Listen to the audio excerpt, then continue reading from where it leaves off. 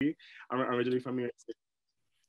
Sorry about that. And I moved out because I wanted to get more into wine after being in beverage for several years, starting all the way with Starbucks.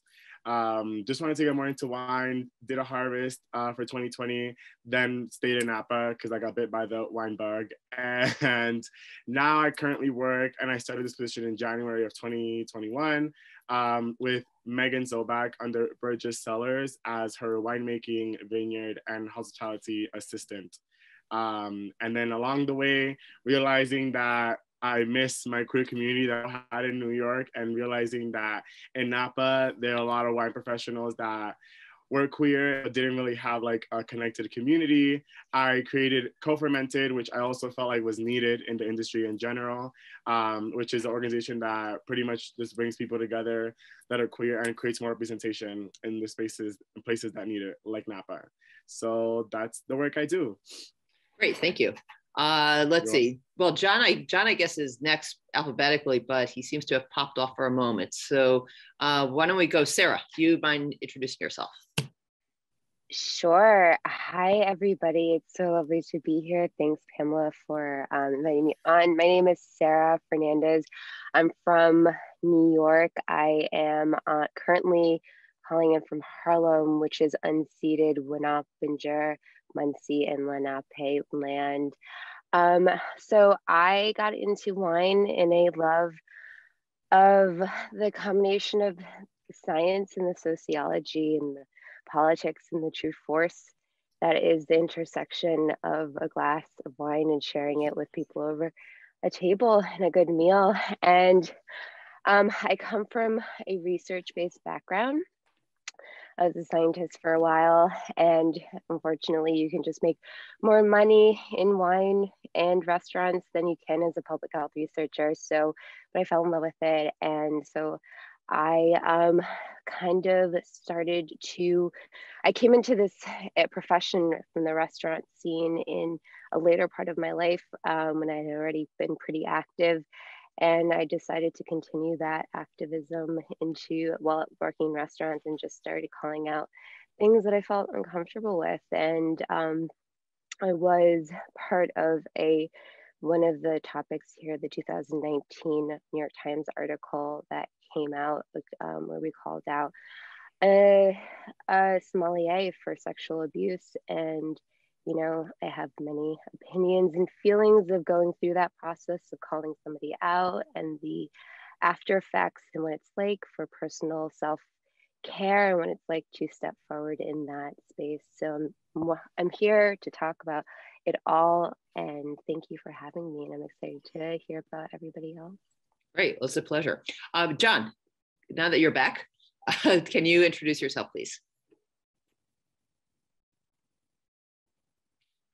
You're muted, John. Sorry, classic. Yeah, my name is John Bigelow. I live in San Francisco. I go by he/him. I've been active in the wine industry for the last 17 years, selling wine wholesale for our various wine importers in California and other states as well. Before that, did a little retail work, and throughout my adult working career, I've been in and out of restaurants for all over the US and internationally as well. And just love the industry as much as sometimes I want to pound my head against the wall about certain facets of it. Among them, what we're talking about today, I still just want to bring beautiful products and food to the people.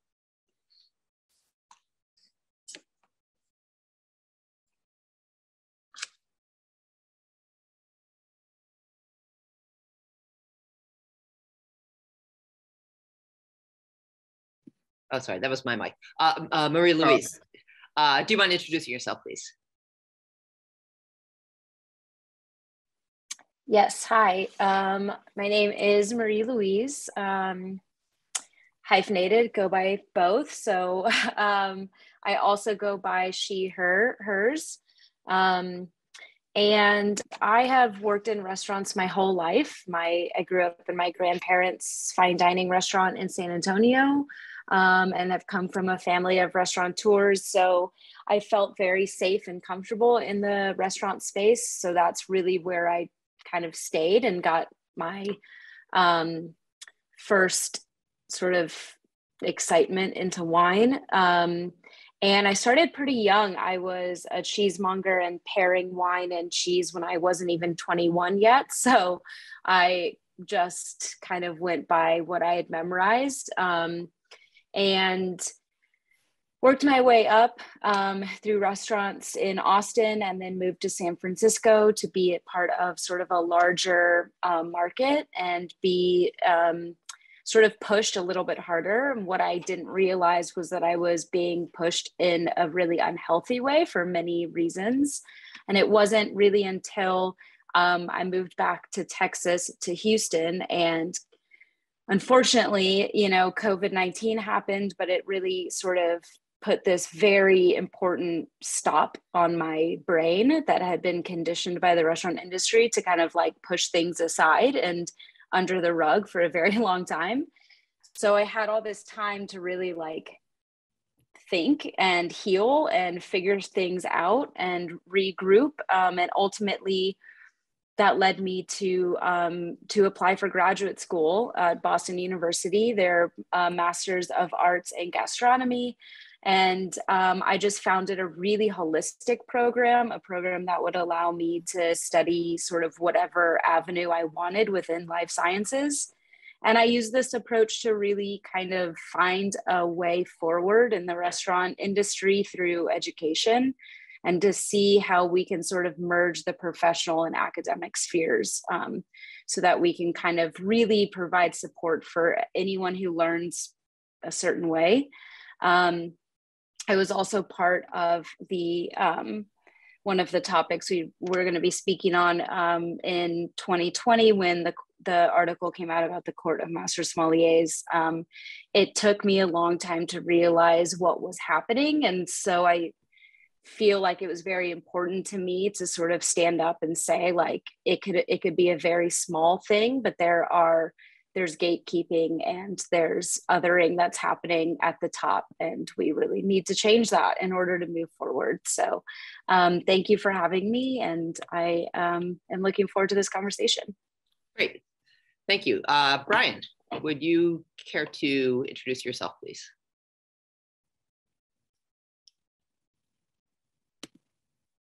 You're muted, Brian. Mute. Got it. Okay. Thank you. I'm Brian J. Springer. I'm the Director of Sales for Serendipity Wine Company, which is basically a organic, biodynamic, natural, and vegan distributor network in California. But I'm the manager of NorCal, in charge of 8 people. Been in the business since 1998. Was a personal broker for collectors.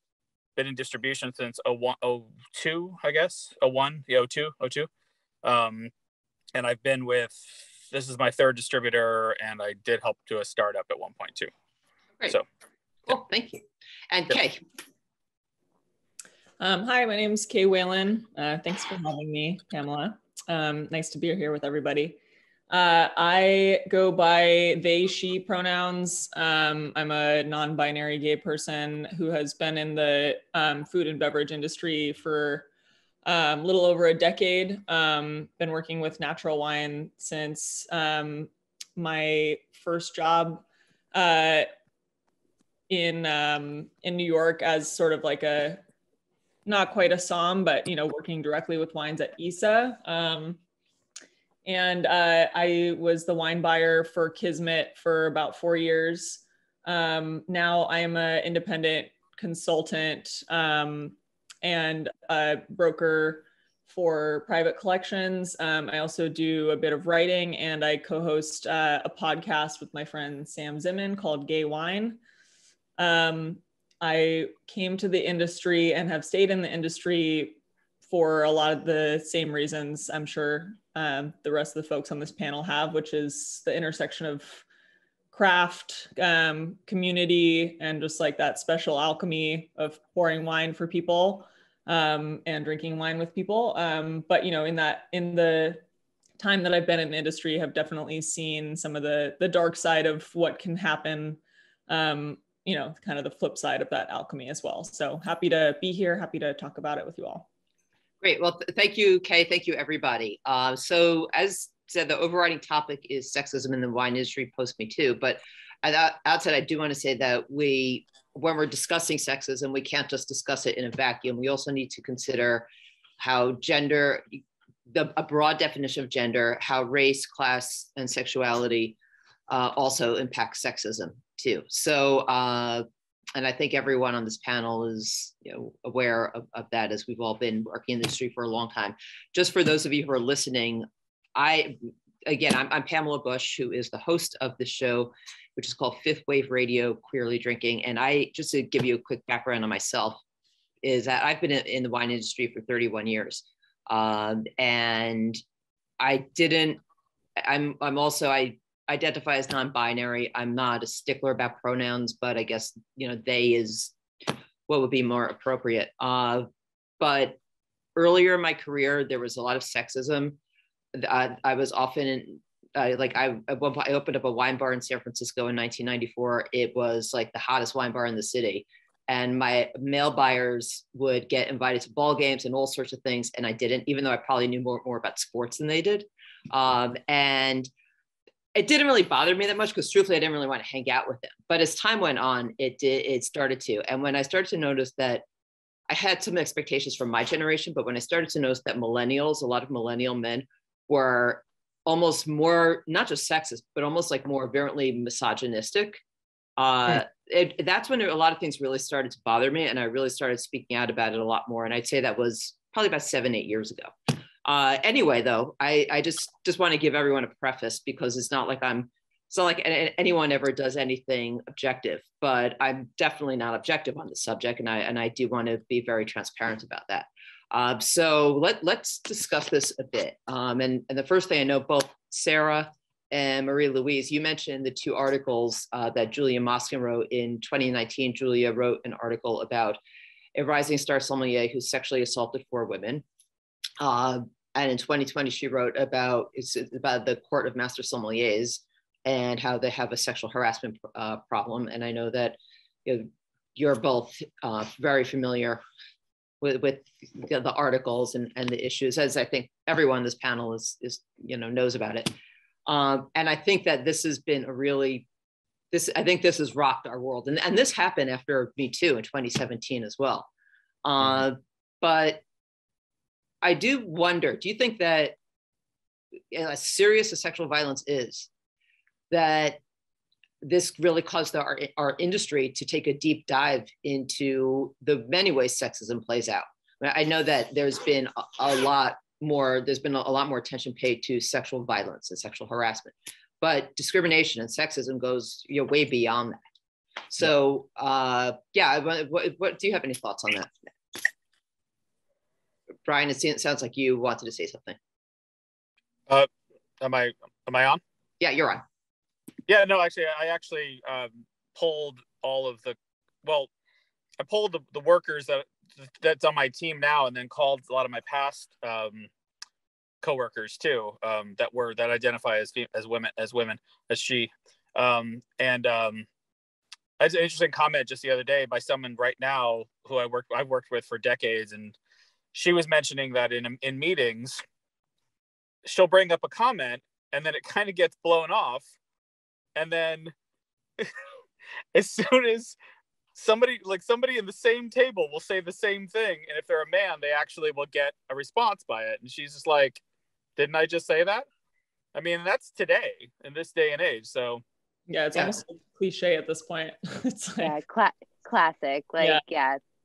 I guess what I'm most guilty of is thinking that we've, it's 2021, but I've gotten so much feedback about how far we think we've come, and it's so strange how it's not, it's strangely still the work never gets done, Well, Brian, sorry, Sarah. Sorry, I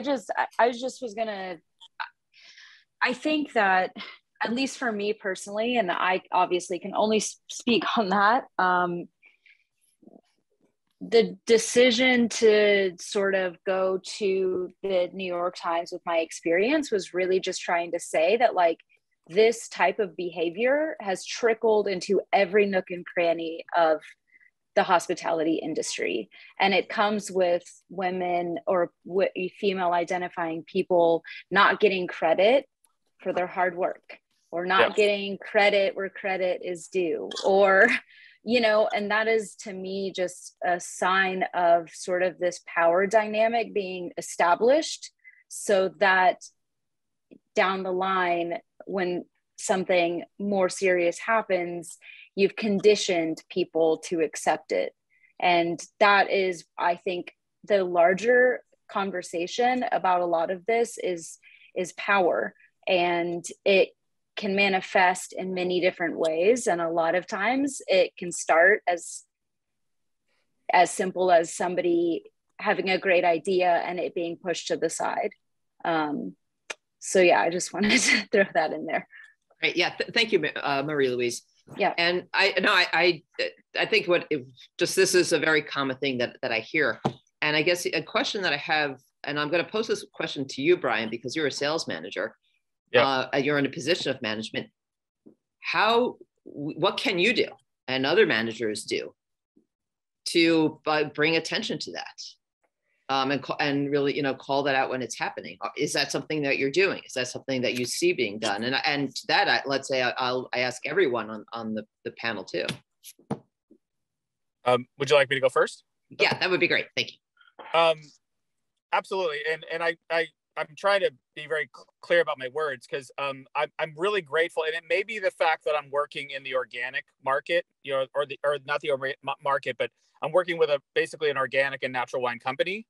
Everyone on my team told me they feel incredibly safe and they feel heard, and the people that I'm speaking to are the ones that work with and I'm not going to name names, but the people that work with the evil empire. It's what we call the evil empire as far as distribution.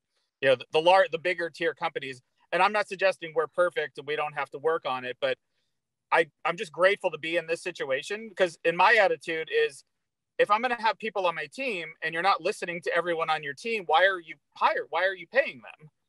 There's so many more opinions. So if you just listen to the loudest voice or the most, there's no point of even having, you're missing out on so much talent if you're not engaging every last person that you work with. So I call people alphabetically every week and just see how they're doing, and get their feedback and take the time to listen to them, however they're, whatever is going on with them personally, But I mean, that's you. Do you see that your company and, for like, where there's a culture, they're trying to build a culture of, where women are not being marginalized. And I hate to put in the negative, but that's kind of what it comes down to. I mean, it's not just about having a culture of belonging, but it's having a culture of, where this implicit bias is acknowledged. And we all know there's implicit bias, how, and different ways that it plays out in our industry against women, against people who are Black, against people who are brown, et cetera. Right. So do you, and I'm asking Brian, I'm going to ask everyone else here, do you see where your colleagues are paying more attention to their implicit bias, especially in regard to sexism? Again, if you're asking me, I feel like the specific part of the industry that I'm in now, again, in the natural wines and biodynamic and organic, I feel like it's been more endemically built by all types of people rather than by an old boys network. So there's a lot more ownership I was brought into by one of my female friends, who knows way more about this subject than I do. And I feel like everyone in my company really gives, and she's also the top salesperson in our company. In fact, the 5 top salespeople in our entire state are all women, all identify as female. So, and that may, but maybe we have a lesson to teach conventional wine distribution, but I'm just grateful and humbled to see what I'm seeing here. So if Pamela, if I may, so what I'm hearing from you, Brian, and what I'm hearing from you, Pamela, is that we're really talking about like organizations versus institutions, right? Because like at the end of the day, we are just one cross section of an industry that is, these types of behaviors are replicable across all industries. That's what we've seen with the Me Too movement. It is cross industry. This is a societal issue, and institutions are institutions are places which have been established in the past and are still like living those principles of the time that they were established. And organizations are more fluid. They're more like they're more organized by the people from the ground up, and can live and can react to movements or the climate of the time in real time, and they're living in the moment. And so I guess one of the things that I'm hearing, and that, you know, the reason why we did the article and that we are having these conversations is because how can we apply these principles that we're seeing in the Me Too movement and these larger movements to our individual organization? And what I'm hearing is that Brian is very like the place that you're working from, our organizational focus, but how can we approach the institutions in our industry and say, hey, how do you want to move forward? Because it is an individual action that causes societal ripples. And to me, it's always come, if you're asking me, and I feel like I've spoken way too much so far at this point, but I think it's about money. I mean, I think we're showing people that this is the kind of wine people want to buy. And I feel like we're creating an organization that is allowing every voice to speak. And I want to see that. I mean, until you get people in the pocketbook, you're never going to change anything. People care about getting paid. And that's the dumbest, most ugly way of putting it. But that's what we have to change across the entire nation is the way commerce is done. But again, that's a large thing. That's a large thing to drop right now. And again, I've spoken way too much so far, right? Especially for this topic. Well, so let me just add something to that. And this is a situation that I'm sure everyone here, if they haven't experienced it, is somewhat familiar with. You know, how often there were times a few years ago when I couldn't go to a wine tasting without a woman taking me aside and telling me about how there was a wine buyer who was sexually harassing her. And I would say, well, do you talk to your manager? And she was like, yeah, she would say something like, oh, well, my manager just would say, I'm just going to take you what they count. Or I would say like, well, or, you know, well, maybe you need to find a different job. She'd be like, I have a mortgage to pay. Or I have rent to pay. And I understand these things, but I think that, this idea that women's income to some extent is not as important as a man's income. For instance, if you take a woman off an account and then you put a guy or you as the sales manager go and deal with that account, well, first of all, you're basically just kind of letting the person who is, perpetrating this misbehavior get away with it. And it's also punishing, the woman who was being harassed. And this is incredibly common. Okay. And so do you see where this is still happening? Or do you see, let's say, where there are companies that are now saying, you know what, if you're going to sexually harass my buyer, we're not going to do business with you. Or we're going to go over your head and talk to your boss and deal with this. And this isn't just, let's say, in distribution. This happens in retail. This happens in different spheres of our industry. It happens in wineries. So I'd like to hear, from everyone, if you see some of how this might be shifting in terms of, let's say, the way that sexual harassment is being addressed by managers. This is Kay. Maybe I can speak to it it's a slightly different context, but a similar issue where, there's definitely been situations that I've experienced and that I've heard from other people, other buyers, and also sales reps who go on trips to visit winemakers abroad. Typically is, that there's a really difficult kind of nexus of, the kind of sexual harassment that we're talking about, the money situation that we're talking about, and also just like cultural differences. But, having this experience where a winemaker or someone related to the winemaker in some way, like someone you're tasting with, is like sexually harassing someone who's visiting that winemaker, and seeing how different distributors, different importers deal with this is a really interesting, I think, kind of flashpoint when it comes to just like you're saying, you know, like we won't work with this winemaker anymore, or like this person's kicked out of this party, or, you know, like I think that it's kind of speaking to what Sarah was saying, you know, it's hard.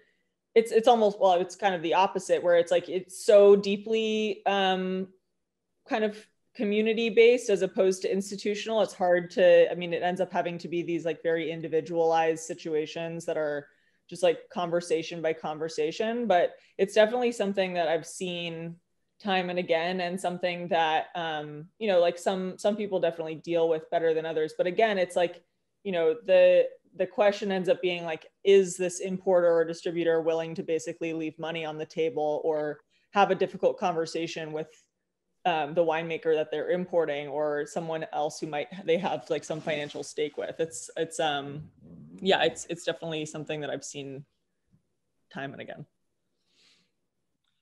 Yeah, Marie-Louise. I was just going to kind of comment on that very quickly, that I agree with Kay that unfortunately, I have still seen a lot of this happening every day. I've heard stories, I've witnessed it. I've also seen companies that and organizations and institutions who are standing up against it, which is great. You know, I do see that there is progress. It may not be the large percentage of the world, but I am witnessing it. I am also witnessing sort of the same bad behavior. And I do agree that unfortunately it comes down to this money conversation, this like idea of, you know, that wine is a commodity. It's at the end of the day, it's like a money-making venture for people. So it's hard for people to, I think, like walk away from that or to damage that relationship. And I see that a lot in restaurants. Like I see that restaurants want to do right and like want to progress, but they just don't have the bandwidth to support that while also trying to make money on small margins. So yeah, it kind of ends up, unfortunately, being that like monetary decision that I've seen recently. I do want to just add, can I tell a positive story? Yeah, so this is a story about stepping into your truth and your power. And well, as Pamela told everybody, I am now the office manager at Chamber Street Wines, which is although it is the best wine store in America, possibly the world, but it's a family-run institution. It's very small. And it is all, besides one other woman who works in sales, it's all men. And it's me and this other woman fighting the good fight. And it is also located 10 blocks away from my rape that happened in 2019. And about 3 months ago, my rapist came into the store. It's one of his favorite stores. And I went into a total trauma response. I shut down. I went into the cellar. Someone had to take me home. I had a real trauma response. And when I told my boss about it, he said, "Oh, let's 86 this motherfucker." Right? Sorry, am I? Well, yes, that is one of the 5 words you're not allowed to use, but I'll put in the chat what the 5 words are. But okay, it happens. Apologies, but I do think that it emphasizes the point. So I do want to just tell the success story of I was trembling all weekend, talking to everybody like, oh my God, they're going to fire me. What am I going to do? How am I going to even go to the shop again? And I just told the truth, and I told my truth, and everybody was like, we are 100% behind you, 1,000%. And that is, you know, healing yourself, healing the collective, stepping into your truth and letting other people rise up with you and support you. You know, that's part of this, is letting other people support you. We do this as a community. We do this together. We cannot do this individually. Yeah, thank you, Sarah, and thank you for sharing that, you know, with everyone. I know that it's not, you know, it's something that I know is difficult to speak about, and you're really brave for doing that. We're going to get back to, in just a minute. We need to take a quick break, but we'll be back. For those of you who are just turning in, you're listening to Fifth Way Radio / Queerly Drinking on KXSF LP in San Francisco. Okay, well, we are back. You're listening to KXSF LP in San Francisco. This is Pamelouie Bush, and the show is Fifth Wave Radio, Queerly Drinking, and our topic today is on sexism in the wine industry post MeToo. So MeToo happened in, you know, MeToo's been happening forever, but as a movement, it really, you know, catapulted into our consciousness in 2017, when Harvey Weinstein was, you know, accused by multiple people of sexual assault and sexual harassment. In 2019, Julia Moskin of the New York Times wrote an article, as we mentioned earlier, and Sarah is one of the people who was brave enough to come forward as one of the survivors in this article, who was, you know, sexually, you know, assaulted. And then a year later, Julia wrote another article on sexual harassment with the Court of Master Sommeliers. And I don't really love the word master, but that is the name of it, so I will say it on radio.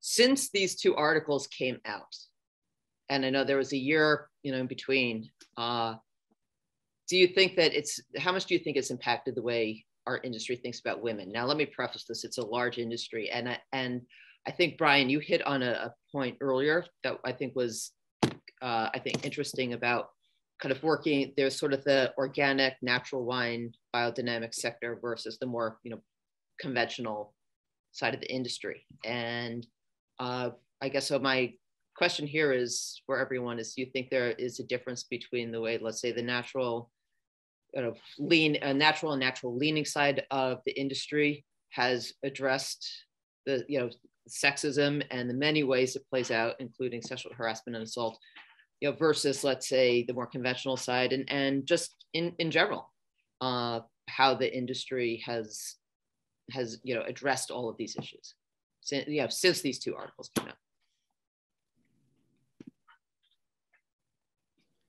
out. Yeah, I mean, I'd like to speak to that a little bit. I mean, I think that as someone who has worked in only the natural wine side, it's hard for me to speak to the conventional side, aside from what I've read in articles like the ones that we've been talking about.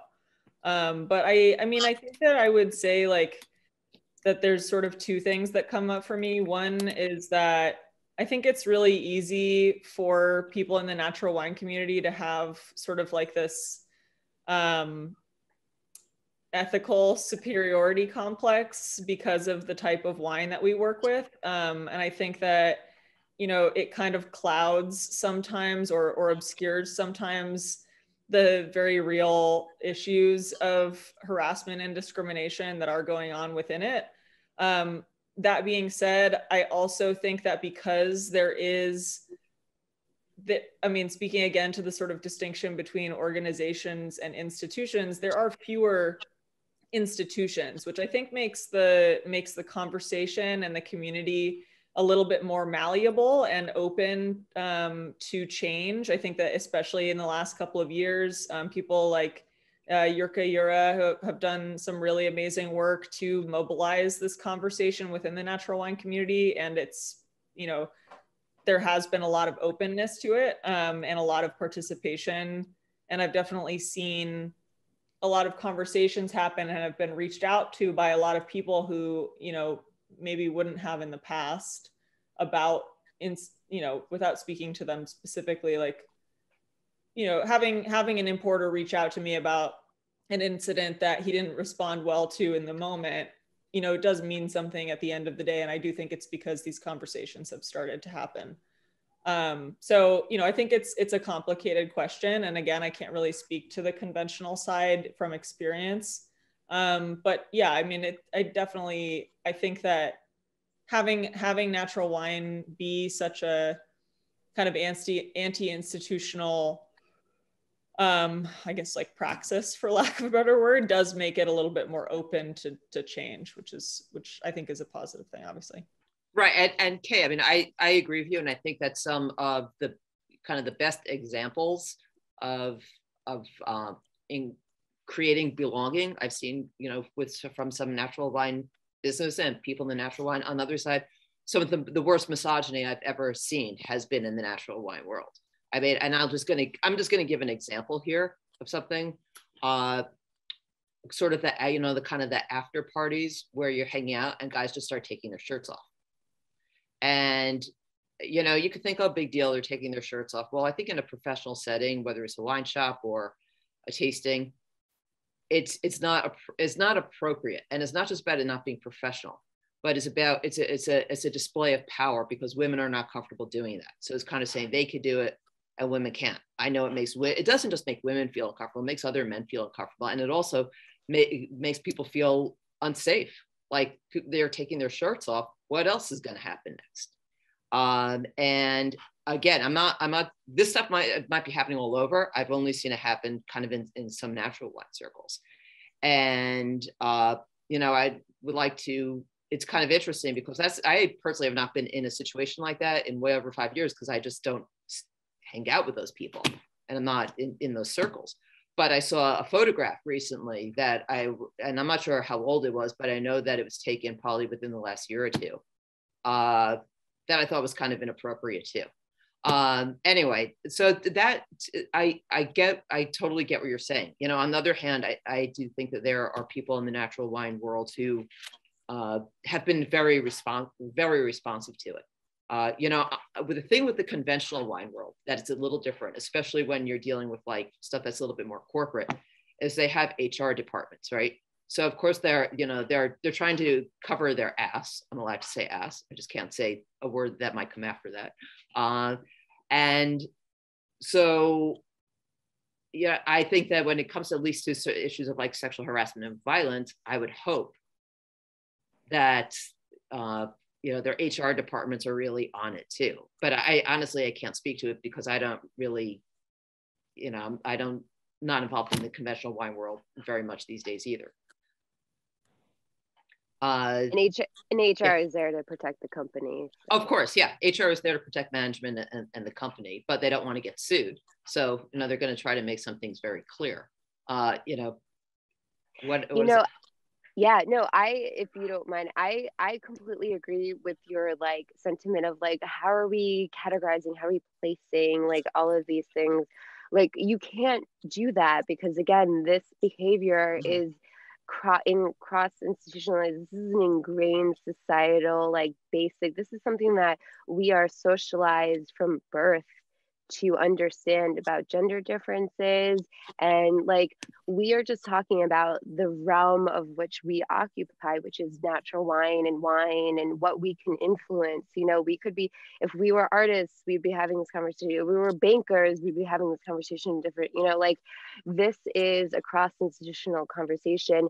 And also to go on your point, why are we having this conversation in this industry so loudly is because this industry captures the most vulnerable of all. You know, we are the catch-all, we are the restaurants, we take you in when you have no papers, you're a migrant, you need to make some money this season. Like, we are here to hold you and help you get on your feet. And that's what this industry does, but it also takes advantage of the most vulnerable in that sense. And they are marginalized and they're beat down in ways of, again, institutional. Think of like, this is what we do at a restaurant. This is how a winery works. These are the ways in which we have been socialized to believe that these things have to happen. Mm-hmm.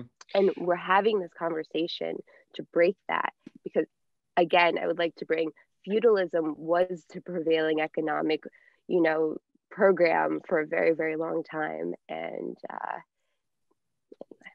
I know the wine, the hospitality, restaurant industry is very much based on a feudal model of of economics. I mean, there's no question about it. And we are starting to see some changes in various ways, but I don't want to get too much off topic. I think one thing that you mentioned, Sarah, and this is something I wanted to bring up, is that we're socialized, especially like with prescribed gender roles at such an early age.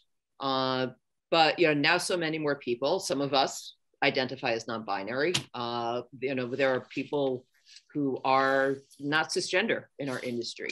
But do you feel that the industry is becoming, and let's say the spheres that we're in within this industry, are becoming more welcoming to people who are not cisgender identified? For instance, do you see pronouns, I know it seems like a small thing, but it's very symbolic. Do you see, let's say, that pronouns are being respected?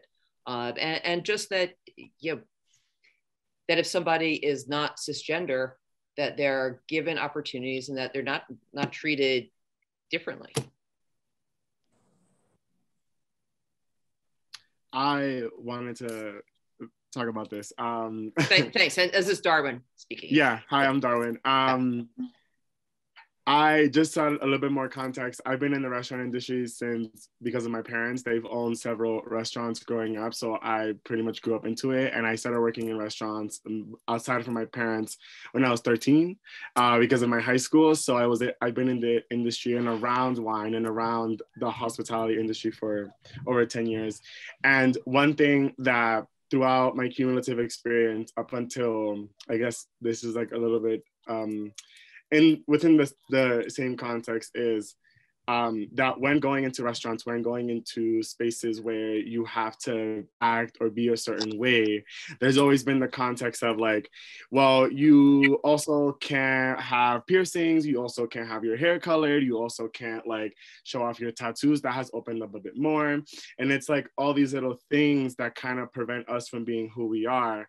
And I only bring this up because now that I identify as non-binary and I choose to wear feminine and masculine clothing, or kind of like to break that narrative apart, I don't feel, at times I feel like I'm welcomed. And then at times I just feel like when I go to wine events and I might wear a skirt and a blazer, like, and I know it's like a little thing, but like it impacts me, and I do it because it's what I feel most comfortable in. And then when I go to these wine events or these wine spaces, I am just like patted in the back, like, good job for like doing what you're doing, by like older white men. And like, it's like, I don't like, a part of me wants to feel like, yeah, they're really trying. And then a part of me, it's like, well, you can't even say my pronouns correctly, and you only use them when I'm around, so I don't have to say something. And I think when you restrict someone,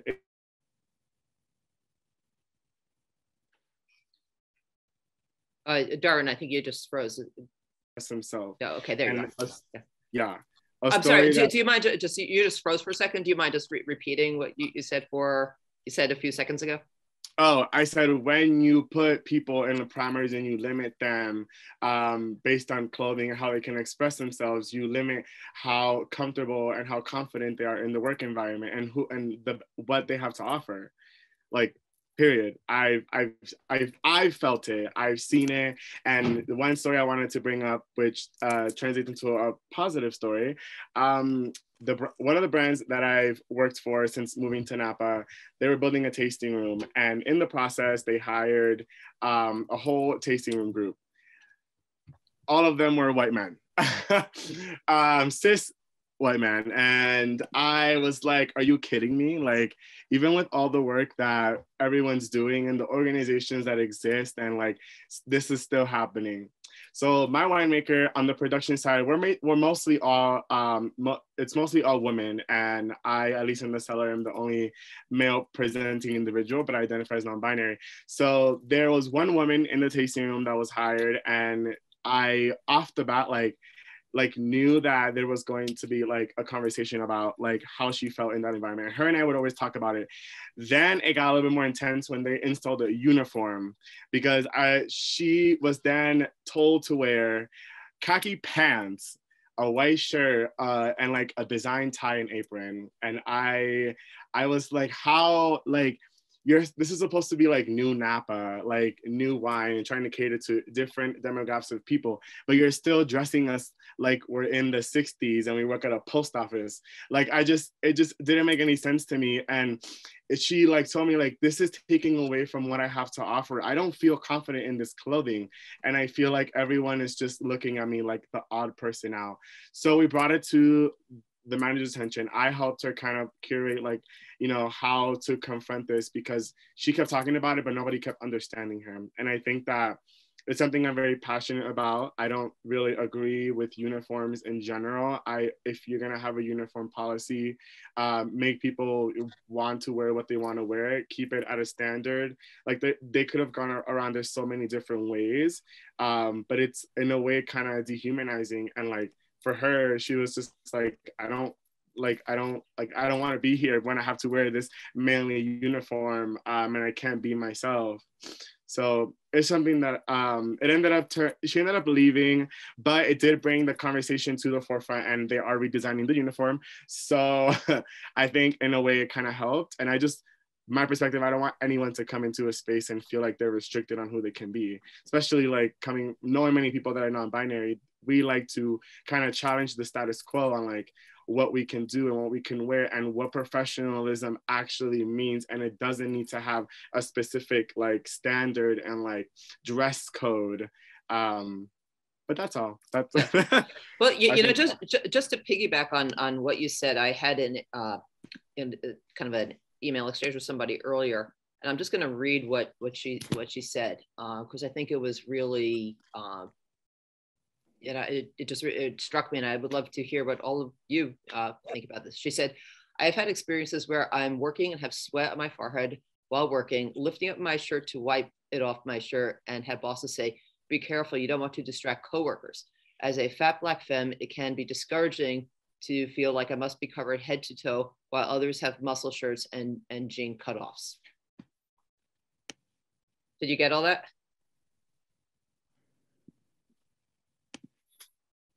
So how did she, like, she said she's a Black femme woman? Yeah.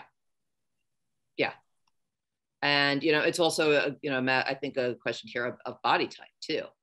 You know, she says she's a fat Black woman. So, you know, I think when we're talking about sexism, another thing is, God, we need to talk about body types and how women are judged on their body types in, you know, ways that men are not too.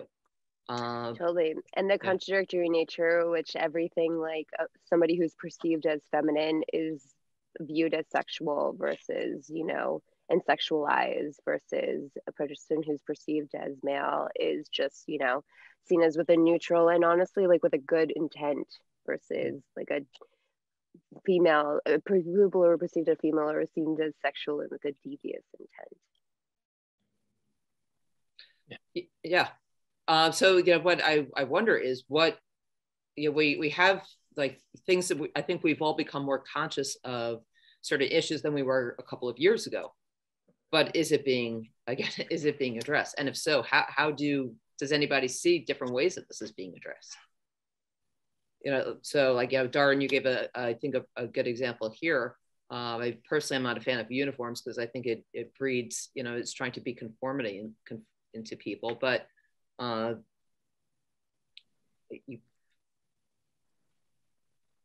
like this is a situation in a winery, you know, is anything being done about this? John, it looks like you were going to say something. Yeah, I think not to throw water on this conversation, but I think we need to be somewhat realistic in that we are, you know, we're coming from very progressive urban environments, everyone on this panel. And a lot of us are in the natural and organic wine world, you know, more accepting.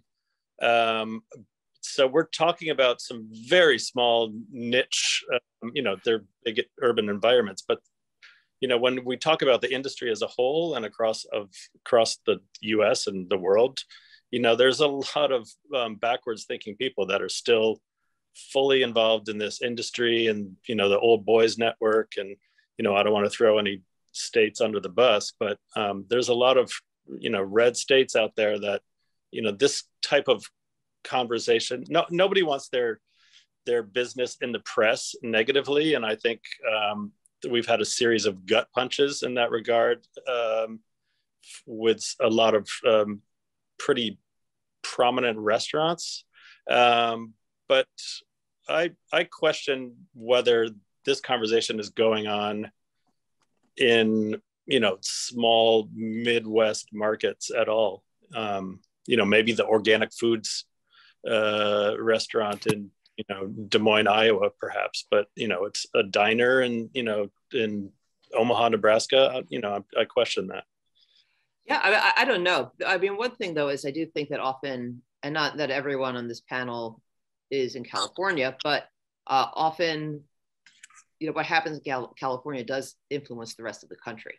But yes, I agree with you, John. And I think there'll be, I'd love to do another, like a part 2 of this conversation with people who are in smaller markets and markets that tend to be less progressive. I think you're raising a very good point here. I can speak on that because I worked in Texas and then San Francisco. And even though I worked in Austin is not as progressive as one might think it is. It still exists within Texas. And Houston is significantly behind Austin in that regard. There are some wonderful places. I think that there are people in every single size market and every single nook and cranny of this country that are fighting the fight and having the conversation. I think what that conversation looks like it is very different depending on where you are. I know that there were battles I took upon myself in Houston that I felt like would have not even been a conversation in San Francisco. I think what it comes down to is like these small but consistent conversations and changes, and that whatever the topic may be, depending on what market you're in, they like need to happen. And I think that the best way to do it is to for me, the best way to do it was that I always sort of picked one thing and I just was like annoying about it nonstop. And I think that eventually that kind of like will tell me what I need to know about the business, or it will kind of spur a larger conversation. But definitely much different conversations that I was having in Texas than I did on the West Coast. Well, how long ago were you working in Texas? Literally up until August of 2020. Okay, so there was a lot through the pandemic. Yeah, and through like the beginning of MeToo and the and the New York Times articles.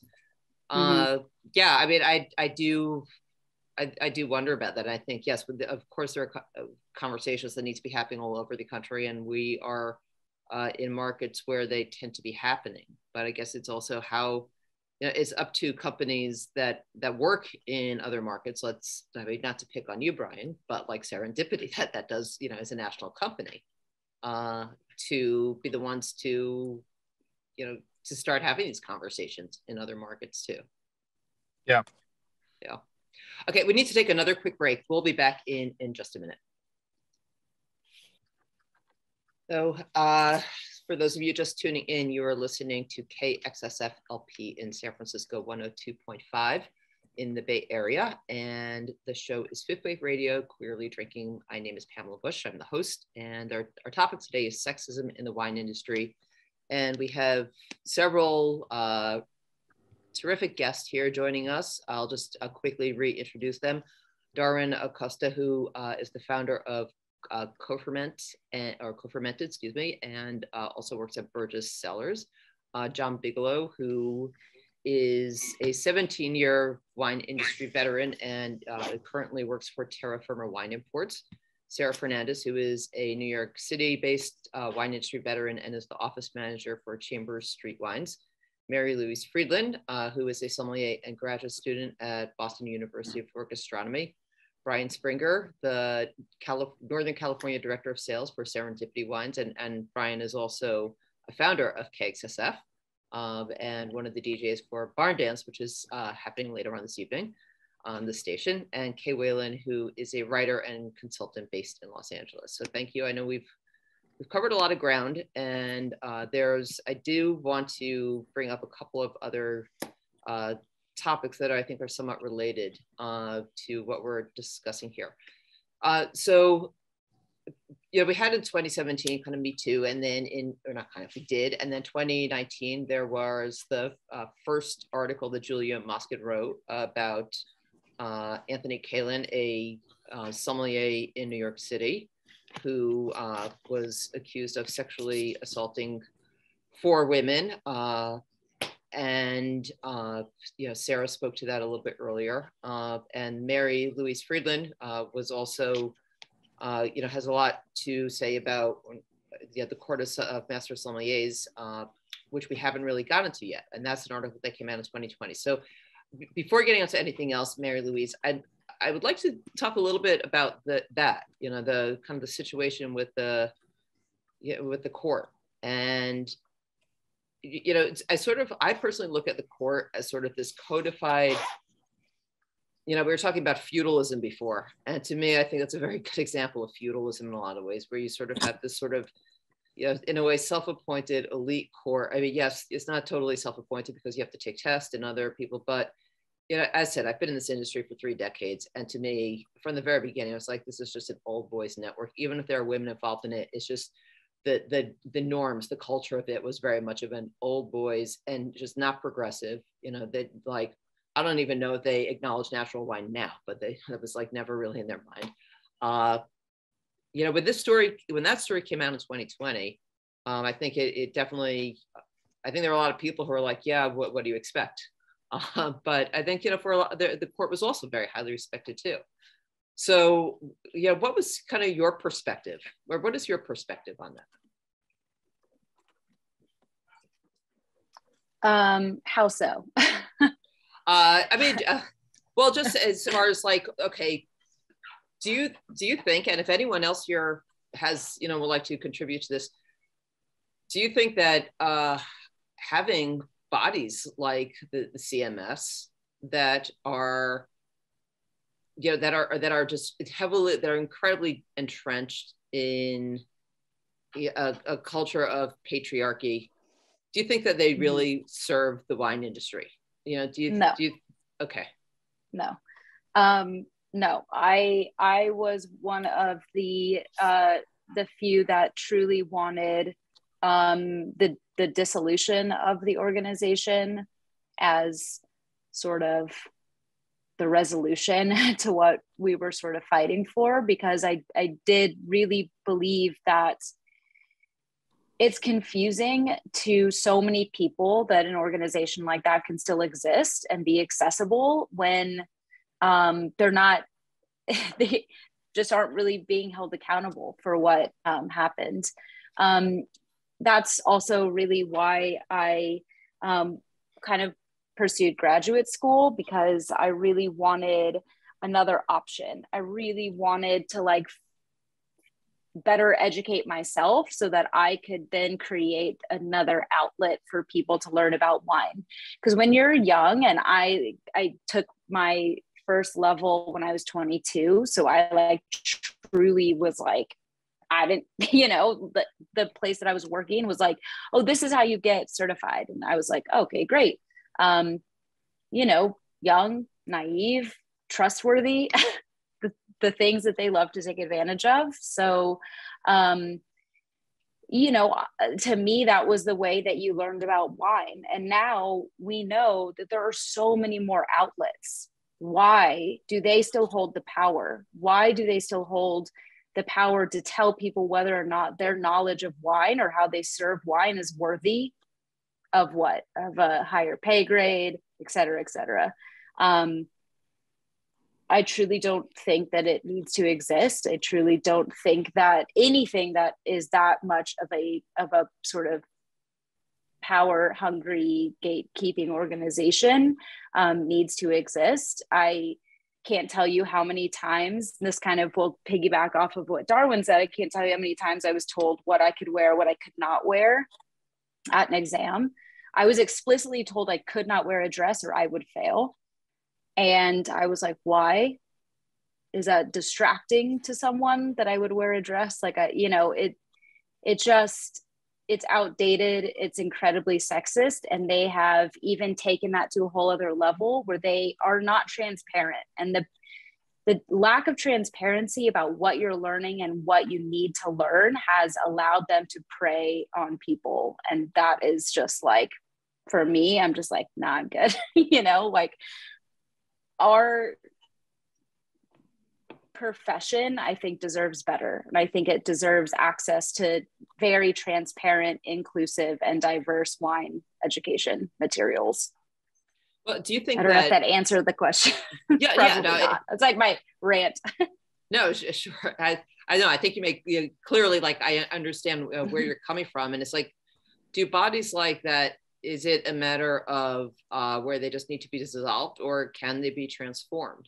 And, you're talking about like, these are like a codified group of gatekeepers, but there are a lot of gatekeepers that, it may not be sort of something official, like the CMS, but where you still have that.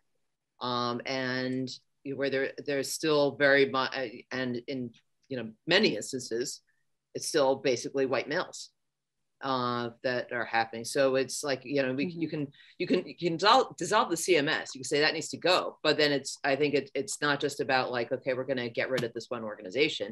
It's like, we have a bigger systemic problem going on. Oh, absolutely. I am like not arguing that. I think that it is in every nook and cranny, but I think that organization symbolizes a lot for people in the industry, specifically sommeliers that are working in restaurants or wine bars or like customer facing roles. And I do think that it would say a lot if we could kind of take that symbolism away. And I personally have given them many shots. I've given them 3 shots after, the article came out, to kind of like do right and to see if they could fix things. And they have not, in my opinion. So I'm always one for letting people try and do right and make amends, but they did not. And so in my mind, I think it would be much more of a symbolic gesture at this point to be like, our industry is not going to stand for that. It's all for optics now. Like, I was in the same boat as you. I was 21. I was in culinary school and I really wanted to get into wine, and I was told the same thing. Like, this is how, and this is the structure that exists. I had no idea what the W set was until like I got into wine production, and from conversations I've had with winemakers, like the W set was much more respected because of what this CMS and the whole course symbolize. And it just comes down to like money and power again. It's like, why, like, it's so much information and it's like so expensive. And yeah, the other certifications do cost as much as well, but it's like, there's not like all that history and all the crap that like the core has like pushed and like covered and have not been transparent about. You don't really see in the other like communities that provide the structure in wine. And it's like, I have many conversations with my friends that are in wine, and they're like, well, then like, where do we go? And I'm like, there's so many outlets. Like there shouldn't even be, in my opinion, like there's so many different like ways you can attain information. The thing about having a piece of paper, I think it comes down to the individual with the certification. I think like a lot of these organizations, even though they might provide structure and they provide like a sense of discipline, you can still find that anywhere else, and you can add your own sense of discipline and like just study the material. All the information is out there. So it's, I don't know. I've also given the CMS a few chances. I've even considered when I like, should I go for my certified? And then every time that they like something goes out, I'm just like, you think that they would do better. And it's like, they go one step forward, and it's like, you could be so much far more ahead. Like you could have taken 20 steps, but you've only done this one thing, like really. So I don't know, it's there's a lot of bigger conversation because it's like everything that they stand by and what they've done obviously relate to a lot of what we're dealing with in society. And I think it comes on to ethics and morals, and there's a bigger conversation. But I think they need to be dissolved. And I think their resources and everything that they stand for needs to, like, shouldn't exist. But that's me. That's my perspective on it. Yeah. No, if I may, sorry, really quickly, but Darwin and Marie, thank you so much, Marie. I think what you just said is like perfect and spot on for the court. And Darwin, I totally agree. And this is another example of an institution. An institution will not change. They are stuck in a point of time. They are not fluid. They are not evolutionary. They will continue to function on morals that are not congruent with the current time and pace that's needed and healing. Sorry, that's all. That's okay. Well, I think, Kay, were you going to say something? Yeah, I was just going to say, you know, like I feel like the CMS conversation is kind of the intersection of a lot of things that we've been talking about. I mean, like talking about uniforms, there's like a uniformity of thought that's expected out of this institution and out of a lot of these certification programs. I mean, I think that the symbolism thing is a big part of it. I mean, the fact that like I still get asked if I'm going to get certified, like a lot of people who aren't in our industry aren't even aware that this institution is such a problem.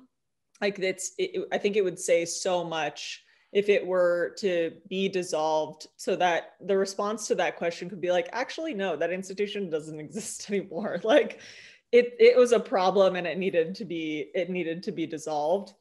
And it's not just a problem for, you know, the institutional violence that it's caused for, you know, decades at this point. It's also a problem because, you know, like education should not be this, I mean, you know, like Darwin was speaking to how much it costs. And yes, like there are other programs that cost just as much, but you know, the fact that wine education is something that you can gain by experience and mentorship. I mean, that's the entirety of my education in wine has been through different jobs and asking questions and getting the opportunity to like taste and talk with winemakers, et cetera. You don't have to pay thousands of dollars to have an enriching wine career. It's really not necessary. And I think that institutions like CMS that basically broadcast this idea that you need to have this piece of paper, you need to spend this money in order to have success in this industry, it's a crock. And it's like, it's you know, it's like, it flies in the face of accessibility. It flies in the face of like so many of these different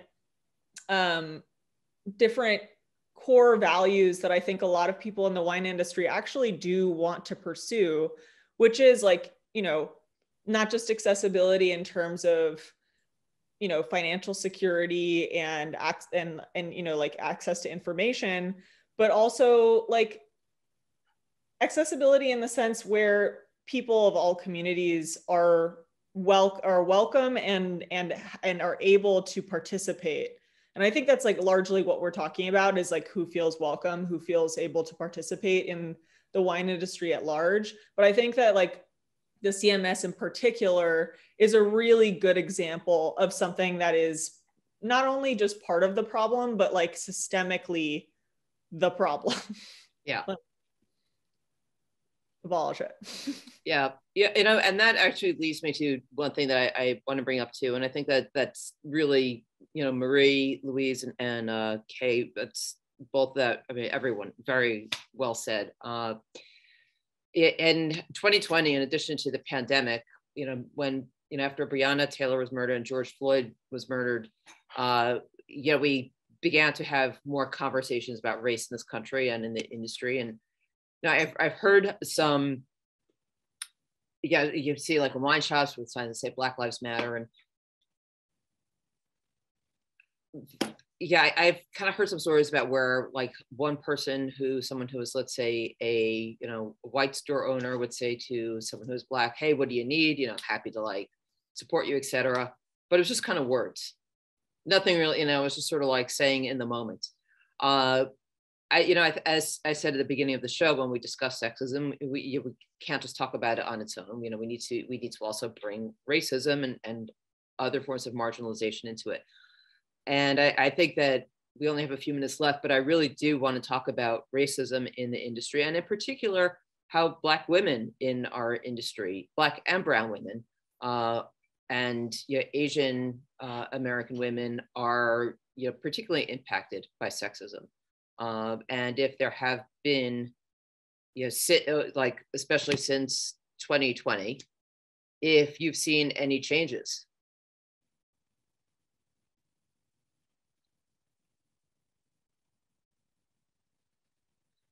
Should I take the silence as a no? Well, I was going to say, is like, just to answer the overarching question that you're posing here, it's like, no, have we seen any changes? No, we haven't seen any systematic overarching, maybe some small individual changes, but no, nothing has happened. That's why we wrote the follow-up piece to the New York Times article. That's why the other New York Times article came out. Like, no, we haven't. Hot take, sorry. No. Sorry, Darwin, go ahead. I was just gonna say we've seen like small changes, like community efforts, but on a larger scale, yeah, I agree with Sarah. There hasn't been a change, and it's very disappointing to see like how much more crap needs to happen, or like what is it really gonna take. It's crazy. Well, do you feel like there's a backlash going on? A backlash like towards the industry, or the industry towards us? Well, I think that, do you feel like there is, because I'm starting to hear more about in certain fields where there is a little bit of a backlash going on, because there is a resentment that white men in particular are resentful about maybe not getting hired, not getting promoted, feeling that they don't have opportunities are being passed over for people, by women or people who are non-binary, people who are not white. And do you see that starting to creep into the wine industry in any way? Honestly, I feel like they are still getting hired. So I don't know that I don't know about I haven't heard personally. I haven't experienced personally like conversations where there is that resentment. But I honestly, I feel like those people are still getting hired. Yeah, for sure. And if there is a situation where someone else gets hired over them, tough luck. I don't know what to tell you. Well, I think that just from my experience, what I see, here in the Bay Area, which is a progressive community, yes, there are still a lot of white men in the industry, this is, I guess, as we only have a few minutes left, trying to end on a slightly positive note, is that over the last couple of years, I have met a lot more people of color working in the industry, and people who've just kind of been wanting to get into, maybe they've had like one vintage of winemaking, and that's where I see it, people of color a little bit more on the winemaking side, and definitely more within the natural wine sector. Again, I don't really pay a lot of attention to the conventional wine world, but I do see here in the Bay Area where I'm meeting more people who are not white than 5 years ago. Okay, yes, I do see that. And perhaps also within natural wine, there is a little bit more of a culture of belonging than you would find in the broader wine section. And I can't say that for sure. Having said that, it seems to me like it's still so dominated by patriarchy, where even if it's not white men who are, it's not maybe, it have all the positions, there's still this sort of patriarchal way of doing business.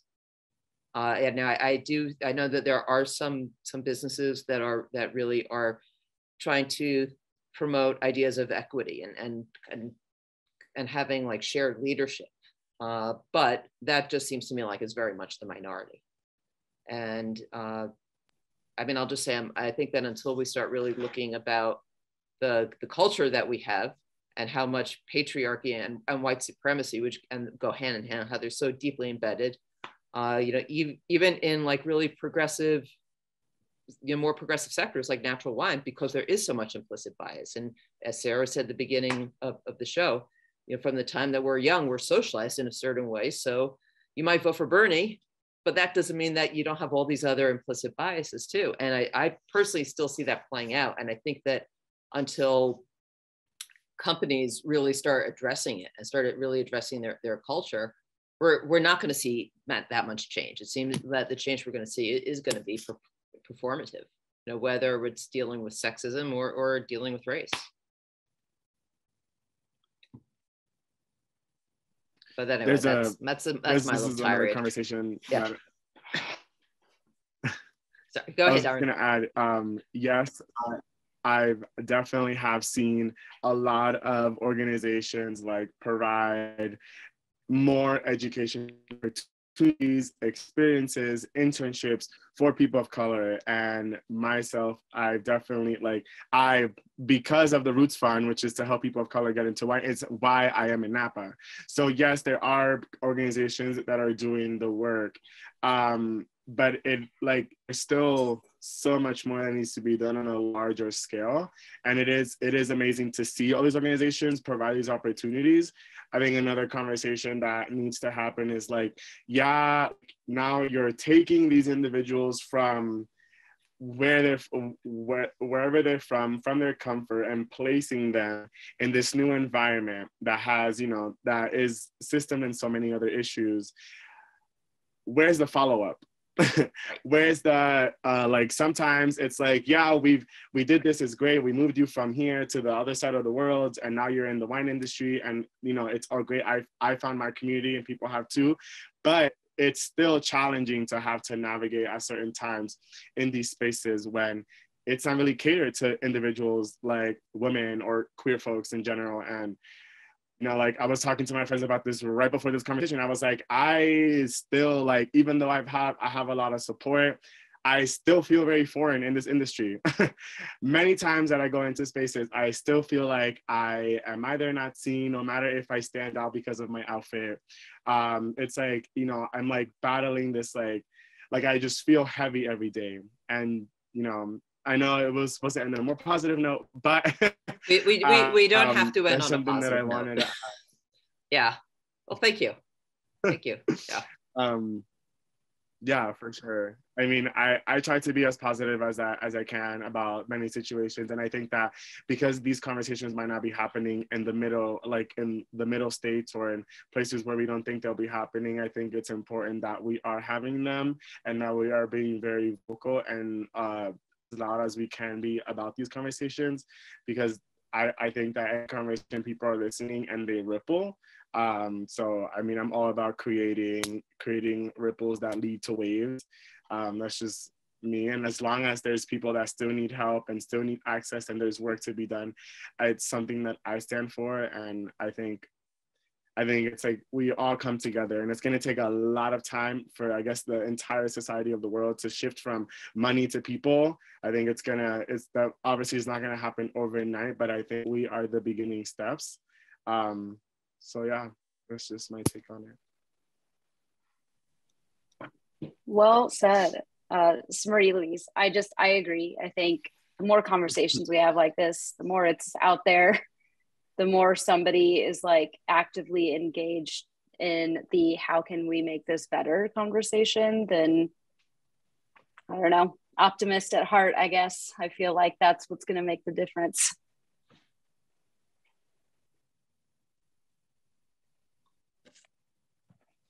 Yeah, more conversations over optics. I feel like the optics conversation, or I guess that's funny.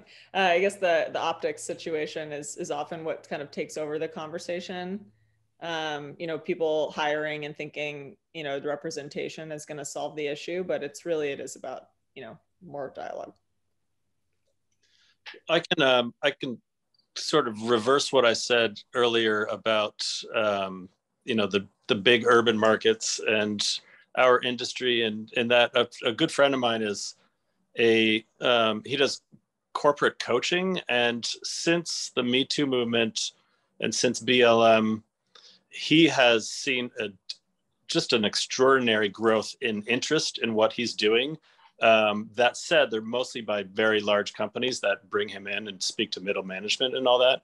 But it is things like that that really, those people aren't in that industry forever. People might have ideas of starting a restaurant or whatever. So it's things like that that help to trickle down into the mainstream of thinking. And we've progressed a lot in the last 2 or 3 years, but there's so much more work to be done. So.